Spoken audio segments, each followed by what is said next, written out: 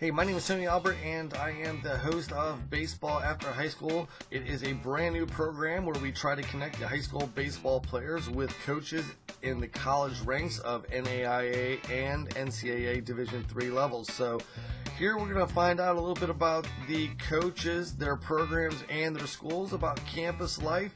You're going to find out maybe academic requirements, scholarship monies that are available, so forth.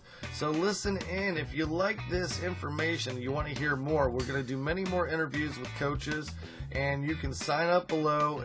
Each interview that we have with these coaches, we will notify you via email. So at the end of this video, which is coming up right now, we have a gentleman named John Taylor. He is the head coach of the Cincinnati Christian University Eagles. He is located in Cincinnati, Ohio, high atop the hill with a great view and a beautiful campus. They are playing in the NAIA River City Division, and if this interests you, then listen in. This is just a short clip. It's not going to be in its entirety. That will later be broadcast on iTunes and Stitcher. So again, my name is Tony Albert. This is Baseball After High School. This is baseballafterhighschool.com that you clicked onto. This will be our full site in the future. Right now it is just a landing page. So thanks again. Now let's listen in on John Taylor. Hey John, this is baseball's inaugural season. There's other teams that are starting up at your school. Can you give us a little insight on what is happening at your school? They had women's softball for the first time this past season, and this year we got football starting in the fall. So it's very exciting times for the university, giving young kids an opportunity to continue not only their education, but an opportunity to continue to play in a sport that they love. Hey John, we know how far a high school baseball team will travel, but college is a little bit different. Can you give us an idea how far your travels will be with the team? Well, we play, our league schedule, we play, it used to be called the KIAC. Today, actually, it has changed to River States Conference. Today is the official day that the conference has changed its name. Basically because when they started that conference, it was mostly just teams from Kentucky. Now we have teams as far as in Pittsburgh, Pennsylvania. You got Point Park, so that's probably our furthest trip, going to Pittsburgh. West Virginia Tech. Generally, we're about anywhere from 2.5 to 4 hours away is where most of our games are played. Hey John, tell us a little bit about your school, and also you guys have one heck of a view of downtown Cincinnati. Yeah, we are definitely known for the school with a view. It does have a good view of downtown Cincinnati. But the school's been in existence since 1924.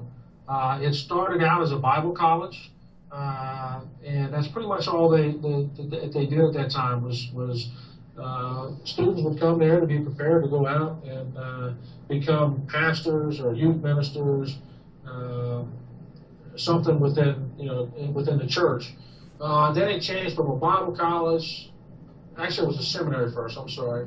It was started out as a seminary, and then it went to a Bible college, and then it went to the university, Cincinnati Christian University. So what they've done is that we've added a lot more degrees, and what we feel like we're a family there at Cincinnati Christian University. You get the large family, which is the entire student body, but then as your academic sports guy, you have your family there, like our baseball team. We're very close, but it's a great place to come to school. It's not a large campus, but it's a nice campus. It's safe there in that little area up there. We sit up on a hill. It's a great opportunity to come to a place and get a good Christian-based education. Hey, Coach Dusty Baker was known as a player's coach, and Lou Piniella was a hard-nosed coach. What style do you think you take after? I would hope that they would see me as a player's coach.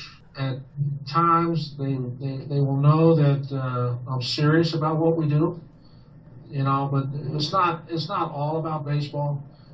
It's trying to teach the young guys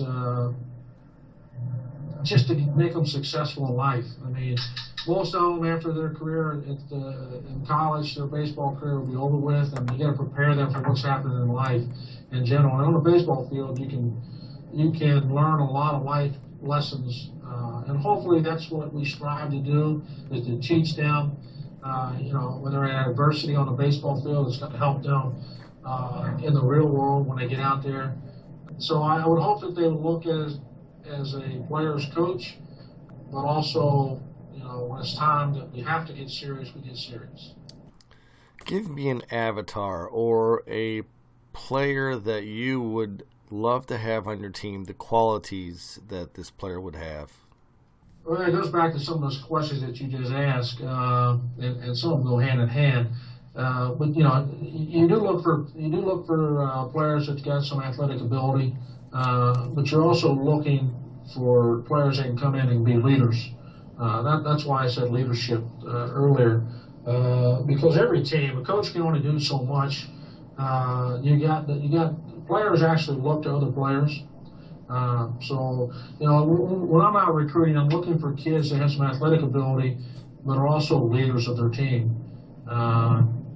Because players, that's what players do. Players look to other players to try to imitate them or want to be like them some way or another. So yeah, I look at athletic ability, but also look to see what type of leadership abilities that the young man might possess. There you have it. That was John Taylor of the Cincinnati Christian University Eagles. Thank you for tuning in. Remember, this was just clips of an interview that I did with John. You can hear that in its entirety at a later date. Please, if you would like to be notified of when this happens, sign up below. Plus, all the future guests that I have on, I will notify you if you are on our email list. So sign up below. Thanks for listening in. This is Tony Albert. This is Baseball After High School. Peace.